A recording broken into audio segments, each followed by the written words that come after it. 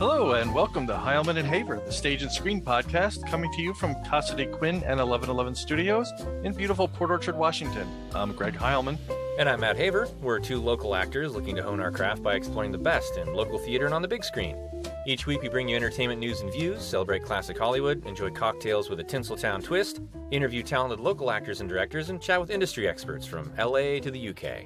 Today is August 20th, and we are glad to be back after 2 weeks off enjoying a beautiful Pacific Northwest summer. And we're excited to be joined by a special guest for episode 40, actress, producer, TV spokesperson, and author, Kathy Garver. Kathy's most fondly remembered for her starring role as Sissy in the long-running CBS hit Family Affair, and she joins us in a few minutes to talk about her latest projects and experiences in film, theater, radio, voiceover animation, audiobook narration, and more, so stay tuned. And even though we've been on vacation, it's been a busy 2 weeks for Heilman and Haver. Thanks to everyone who came out to the West Sound Film Festival. It was great to see the local arts community coming out to the historic Roxy Theater to support filmmakers from our area and all over the U.S. and the world. Now, there's nothing better than getting together with friends for a film, and we hope you'll join us at the Roxy tomorrow, Saturday, August 21st, for Movies of the Decade. This month, we're celebrating the 1980s with E.T., the Extra-Terrestrial. That's right. Stephen Spielberg's four-time Oscar winner from 1982, starring the adorable Drew Barrymore, hits the Roxy big screen at 6:30 with a special intro from our friend TMC's Jeremy Arnold. We'll see you there. And this week, we also returned to the Bay Street Bistro for a new episode of In the Mix. August 17th, we celebrated the birthday of the young Don Vito Corleone himself, Robert De Niro, with a trio of cocktails celebrating the epic Godfather trilogy. Find the video on our YouTube channel and call the bistro now for reservations for this week's Sunday supper, featuring a menu fit for a Don. Salute! And cheers to the cast and crew of A Perfect Match at Western Washington Center for the Arts here in Port Orchard. And cheers to everyone who came out to support local theater and Kitsap. Next up is Pirates of Penzance, opening September 10th. And for those of you itching to get back on stage, come out to WWCA at 10 a.m. tomorrow, Saturday the 21st, for auditions for Love Letters by A.R. Gurney, opening in October. And today marks another opportunity to enjoy the talents of our local theater community. As all of you know by now, this podcast resulted in part from being quarantined and looking for a creative way to spend our downtime. Another local group that had the same idea is Virtual Theater 2020. Don't miss their brand new musical, Pride and Prejudice, written, produced by founder and a previous guest on our podcast, Amy Knickerbocker. As Amy put it on her Facebook page, 12 months, 11 songs cut down to 9, 95 pages of libretto, a grueling casting process narrowing 65 auditioners down to 18 cast members, 8 weeks of rehearsal equals a full-length virtual musical. Don't miss it. Pride and Prejudice is free to stream on Facebook Watch and will be available live for 3 performances today, Friday the 20th of August, and tomorrow, August 21st at 6 p.m. Pacific Time and August 22nd at 3 p.m. Pacific Time. Tune in on their Facebook page at VTheater2020, also linked in our show notes. And now we're pleased to welcome a special guest for episode 40. Most fondly remembered for her starring role as Sissy in the long-running CBS hit Family Affair, Kathy Garver has garnered critical acclaim in movies, stage, radio, voiceover animation, and audiobook narration. Legendary director Cecil B. DeMille was one of the first to recognize Kathy's talents. Originally hired for a small part in the epic motion picture The Ten Commandments, starring Charlton Heston, Kathy was noticed by the great director who had special scenes written into the movie to highlight her. During her teenage years, Kathy added radio and stage to her burgeoning film and television career and was a freshman majoring in speech at UCLA when she was cast in Family Affair to star as Sissy alongside Brian Keith and Sebastian Cabot. One of the warmest and most enduring series of the 1960s and 70s, Family Affair earned Kathy a host of accolades such as Best Actress from the Family Television Awards, and it continues to be popular today and is available currently on Amazon Prime.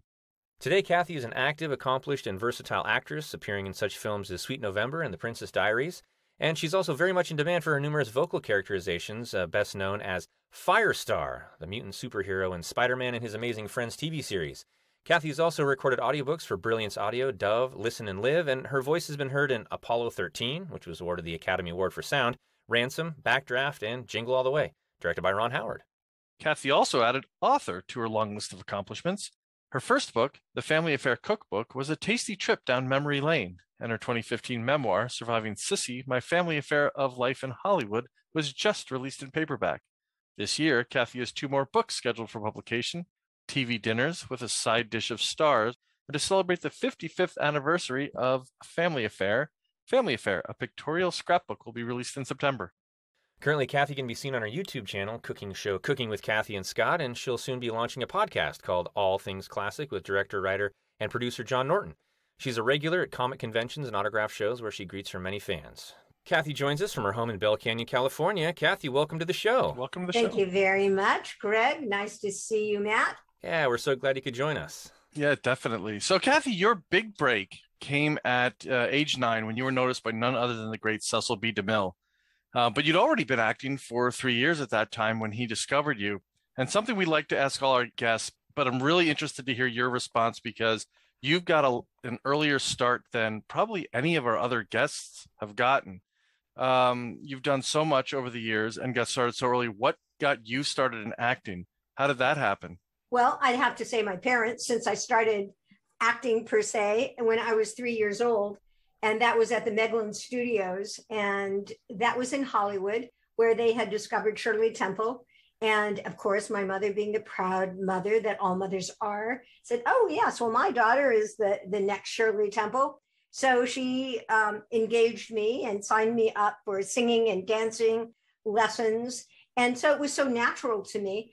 It was like I had always been an actress. So the only impetus was my mother thinking that, of course, she has a wonderful, talented child and that she is going to do very well. And we will encourage her in this endeavor. But it certainly was a conscious decision because it was just an innate thing that I had started doing when I was 3 years old. Just kind of a continuation of what you've been, almost a natural progression, right? Exactly. Sounds like, yeah. Sure. And then, it was interesting when I was in college or trying to establish my identity as all teenagers do and young people do. It says, well, who am I? Why am I here? What am I supposed to do? And I said, well, what am I supposed to do? And I had been an actor all my life. And so I said, well, when I went to college, I said, well, I'm an actor. So what else could I do?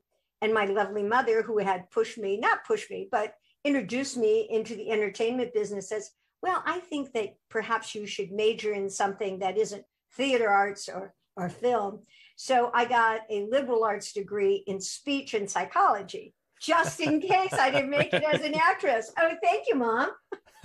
I think a liberal arts education is something I think that it goes undervalued in society. So I've got a liberal arts degree. It introduced me to a ton of things that I would have never been introduced to otherwise. I know that Bob Iger, who's the former CEO of Disney, liberal arts degree, same thing. It gives you a kind of a well-rounded education. Did you find when you did that you got interested in anything that you wouldn't have otherwise? I agree with you 100%. And I have a son, and as old as I am, my son is 30. And when he was a baby, too, I tried to introduce him to many, many different things. And a liberal arts degree, I have found incredibly useful in life. Because you can talk to anybody. It gives you a greater understanding. And I went to UCLA, and that's where I graduated, and I got a master's there. But their undergraduate curriculum is like sociology and psychology. Mm-hmm. So you understand the social things. It's science, it's arts. And I actually started out in anthropology because, again, the young person saying, well, who am I and why am I here? And understanding the evolution and, what is the world and, the philosophy. So I think it just guides you and is really a wonderful thing that you can call on. And especially in the little trivia questions that they ask on AOL now, and you can play the trivia games, and you're much better, and you get 68%, agree with you instead of 2. So yes, I agree. I think it's a wonderful way to go. Cecil B. DeMille, none other than the great director himself. He wrote scenes for you, including one I was reading another interview with you, where you describe a scene that was actually cut from the original film of the Ten Commandments, where Charlton Heston interacts with you and ends up picking you up and carrying you across the Red Sea as the waters part. You were extremely young at the time. Did you get a sense that this was something big, that this film was going to be as big as it was at that time, or was this just kind of another job for you at that point? Well, as you have said, I was 9 years old. And so what does a 9-year-old know? A 9-year-old and a child really, in my estimation, primarily operates from senses, from, eyes and nose and hearing and tasting. And they're very natural kind of little animal that is just absorbing things. They don't see the big picture. I did not see the big picture. What I did see was the stable that was on Paramount, where we were shooting a lot of the scenes from the 10 Commandments, where Donkey was having a baby. Whoa, that's exciting. And they had donkeys and oxen and camels, oh my, and they had all these animals. So I got a sense of that and the smell of that. When I was on the paper mache mountain, when the Red Sea was closing and the water was splashing in my face, I have sensual memories of that, when this great big figure, was so awesome, coming up in these robes with stripes and saying, "Are you all right? Are you afraid?" he says to me. And I said, "No, but my doll Rebecca is." I remember those lines and being scooped up by this big presence and this big person, taking me away from something that I had sensed was danger. That's the way a kid operates. Is that scene available in any kind of an extended cut that has been released after the fact? Do they offer that type of thing? I mean, for films that were made that long ago, or did that type of stuff end up on the cutting room floor and that was it? As a matter of fact, they do. Now, what is extant in the film was at the beginning, where Cecil B. DeMille had written other scenes for me, and it's at the start of the Exodus, and the camera starts on me as this little girl, Rachel, and I'm walking downstairs, and I said, "Grandfather, do you have the pumpkin?" And he said, and then I said, "Where's Rebecca?" And then this disembodied hand comes out and said, "Here's Rebecca." And Rebecca was a doll. And then I take the doll and I say, "Thank you." And the camera follows me down over to a well where I'm trying to get water for the long journey, and the other people are trying to get water. That was the setup scene for the one with Charlton Heston, where he says, "Are you afraid?" And I said, "No, but Rebecca is," which was my doll. Now, I have seen, maybe twice. Of course, one can almost find anything on Google, but, and they did have the uncut version, but I have not ever seen, that particular cut. But if any of your listeners, or if you, Matt and Greg, would like to do a little research, I will be forever beholden. I think we have some homework. I think so. I think you do.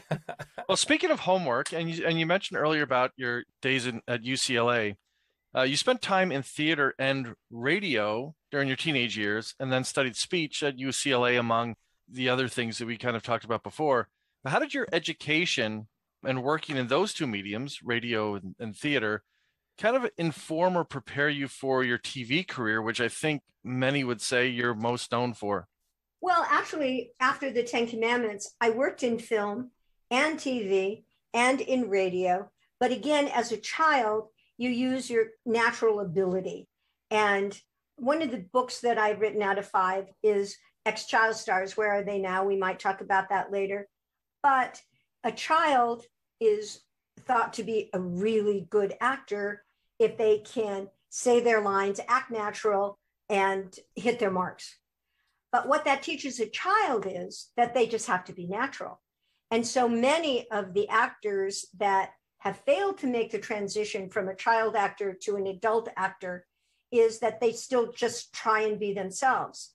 You take some of the better child stars like Jodie Foster or Brooke Shields, or, that went to Harvard or Yale and actually studied acting, what a concept. Then you see that they are able to create a character and analyze a scene. Whereas the ego comes with a lot of the child stars. They say, "Well, I've done a TV series. Oh, I was the star of a movie." And they don't think that they need to know and to learn about acting. So going back to your original question, Greg, is that any experience, I think, that one has, whether they're a child, and just absorbing through the senses, or going on to a different field, puts to what they are today and what they can accomplish. I taught voiceover for like 20 years.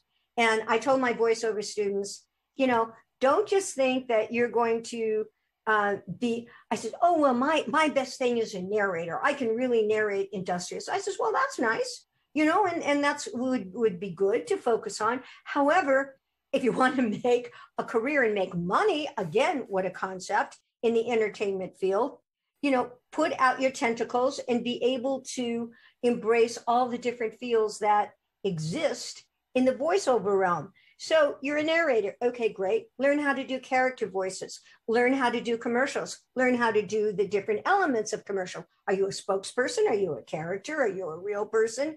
Learn how to do ADR and learn how to do audiobooks. I've done 80 audiobooks. And that's why, as old as I am, I'm still in the business and flourishing. I say proudly, because I'm old and I could say that now. I wanted to go back to your comment about child actors.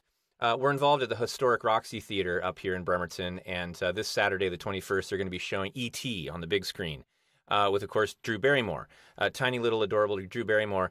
And you see some of these child actors, and it makes you wonder how much of this is natural versus how much, again, as a Barrymore, perhaps she had some coaching at a young age, but did you have a coach? Did you have someone that helped you with dialect? Did you have someone that was teaching you things even at that young age, or were you just kind of a natural?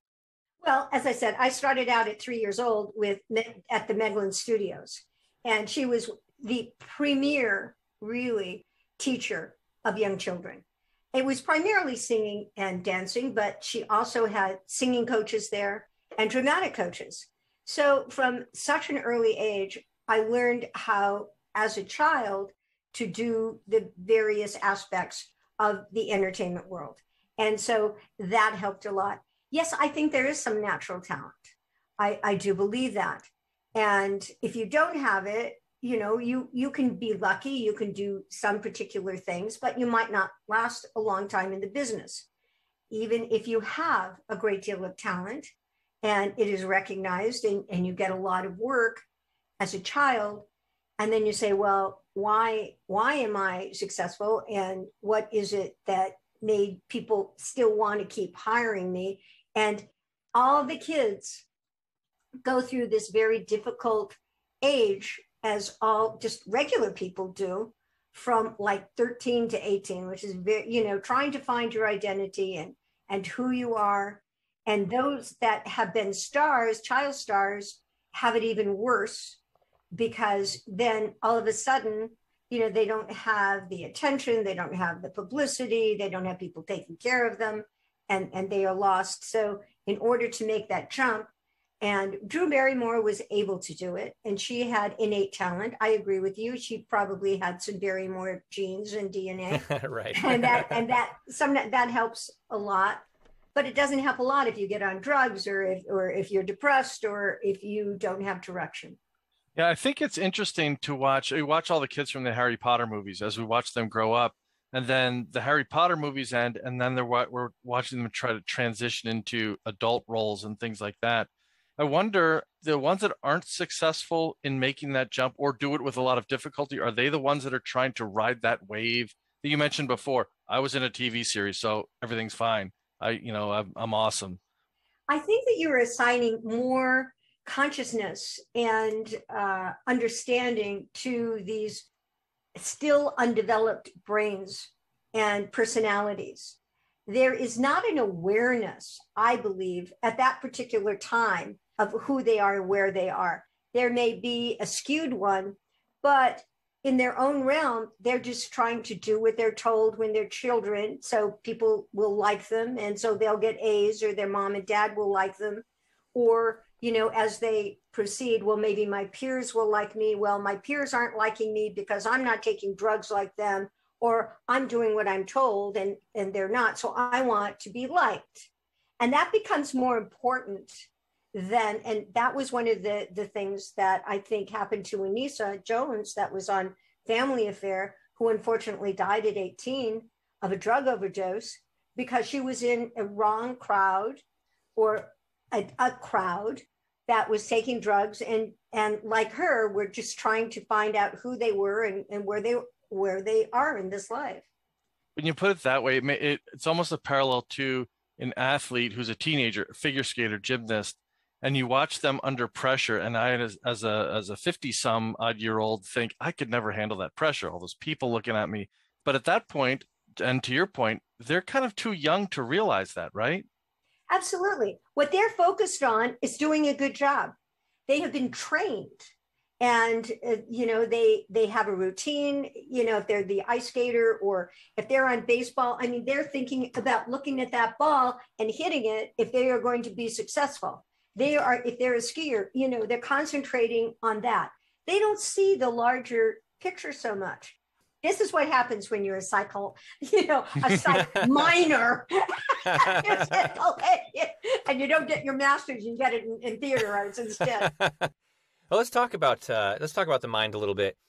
Your work on Family Affair earned you many accolades, including Best Actress from the Family Television Awards, and yet you've said in other interviews that filming it was demanded an awful lot of you. And I loved a quote that I read.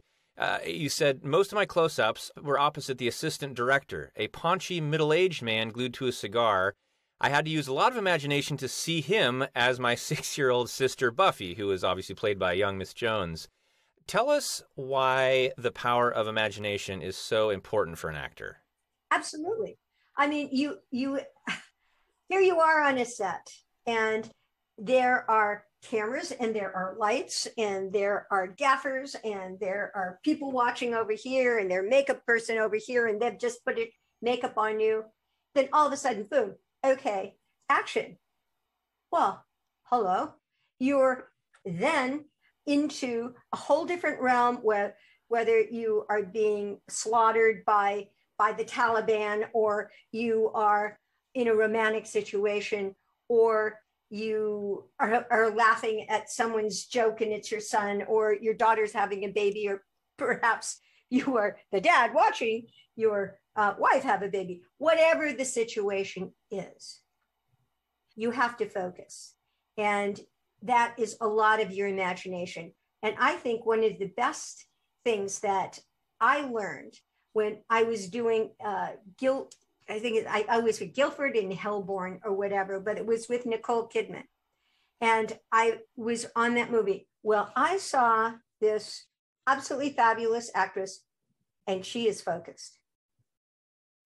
Before she goes on to any scene, she is right there. And whatever she has put into her imagination, or that she has built into her character, that she is going to do, or her objective, or whatever, which you totally forget once you are playing the moment, is that she's focused. And you have to be. I mean, how distracting would that be? And Greg, as you had said, well, if I'm in this situation and how do you go up in front of all these people? You forget the people. Or as I was a speech major, and the adage is, oh, you just look at everybody and they're in their underwear, which I think, kind of takes you off where you want to be. Where's your presentational self? Where's your heart? Where's your spirit that you want to light other people's life?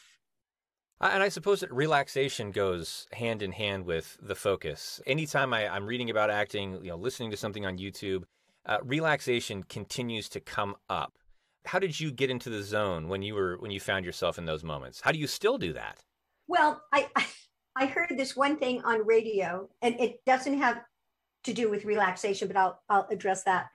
But what has really helped me, even in the last 6 months, and you're always learning, you're always picking up different things that help you advance and be as good as you are to let your light shine. But it was a maestro of music, and he had a lot of his pianists under him, his students, and they would play the concerts. And he says, don't play like a trained bird. Now, I had gone to a Catholic school earlier, and I had done very well in high school, and God bless me with some intellect and at UCLA. And I read every single thing, and I presented everything exactly right. And I analyzed every single scene, and I did exactly what I was supposed to. So I expected everything to be great. But hello, you're forgetting your heart, you're forgetting your spirit. And you say, okay, yeah, I can analyze that. Now forget it. Don't be a trained bird. Be who you are. And the relaxation factor comes from it, I think, from the confidence that you know what you're doing. I think it's absolutely imperative for me that I know all my lines exactly right. And I've analyzed my scene and I've done who, what, where, why, and then. And then I said, okay, now forget it all and don't be a trained bird. Make an impression on Matt, make an impression on Greg, make this the best podcast I've ever done. Put those little thoughts into your head and then go with it. It was interesting. A few episodes ago, we interviewed Perry King, and he was telling us a story about when he was working with James Mason. And Perry was sitting there with his notebook, and he had his notes, and he was studying stuff before his scene, and he was getting all anxious. And Mr. Mason said, take that thing and throw it out. He goes, you're going to get into the scene. Your instinct's going to take over. You've done your preparation. Don't overthink it. That kind of sounds like what your advice is.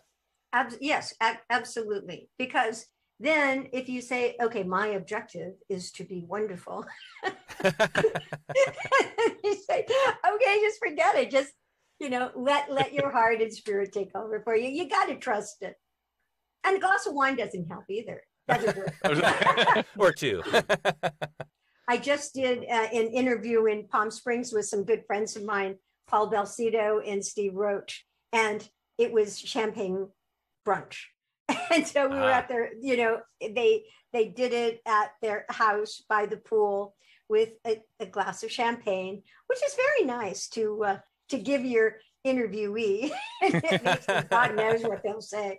It's funny how there's a social component to drinking and food too. We had Carrie Bible on last time who does a Hollywood Kitchens, I guess vlog you would call it. It's a video blog.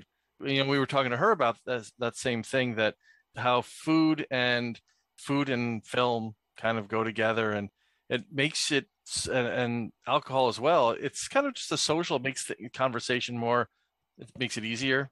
Well, yes. And that leads me right into my new book, which is coming out, which is TV Dinners, TV. And this is my 4th cookbook. I've done cooking. I have like 2 or 3 cooking shows. One is Cooking with Kathy, and another one is Cooking with Kathy, Scott, and Friends. And then there is Family Tree Recipe. But my most fun one is the one that's coming out as TV Dinners. It's a cookbook that goes along with a pilot that we have made, where we take the classic TV dinners. You guys are probably too young, maybe not. The metal Swanson thing. Yep. Yeah, the Swanson things with the partitions and the meatloaf and the mashed potatoes and, and all that.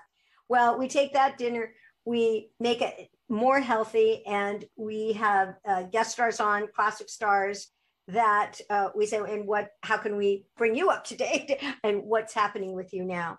But I agree that a little wine goes a long way, and food is a very comforting thing. Yeah, I was on your website checking out some of the photos of the TV dinners that you prepare. Much healthier and much more appetizing than a lot of the ones I remember from my childhood. And they probably don't taste like metal when you scrape them with your fork. You don't get that metal. Well, it's interesting because back then they put them in the oven. Mm-hmm. And now, as you were saying before, technology, do we love technology? When you put it in the microwave, it's a whole different type of thing. And hopefully it's not as skinny. And hopefully it's much better when you substitute cauliflower instead of mashed potatoes, and turkey instead of beef, and, Brussels sprouts instead of peas. Keep moving forward. So back to you and your illustrious career. Earlier this month, you were in Connecticut appearing at Terrificon, signing comic books and posters of your character, Angelica Jones, Firestar, in Spider-Man and His Amazing Friends, which was a big hit in the 80s and is still available on Disney+. How did you first break into character voice work, and how does it differ from the other kinds of acting you've done, either from preparation or just from performance? Well, I was with a commercial agent in Hollywood, and one time they called and they said, well, we have an interview for you for voiceover. And I said, what's voiceover? I'd never heard of it before. And so he said, oh, just go on the audition. I said, well, okay. I went on this audition, and the fellow says, okay, nice to meet you, and we'd like you to say, I like Star-Kissed. This is for tuna, obviously. And so I said, I like Star-Kissed. And he says, well, now do it in a different voice. I said, what do you mean a different voice? I said, I like Star-Kissed. No, a different voice. I never knew I had a different voice. So I said, I like Star-Kissed. Oh, okay. Could you do a different voice?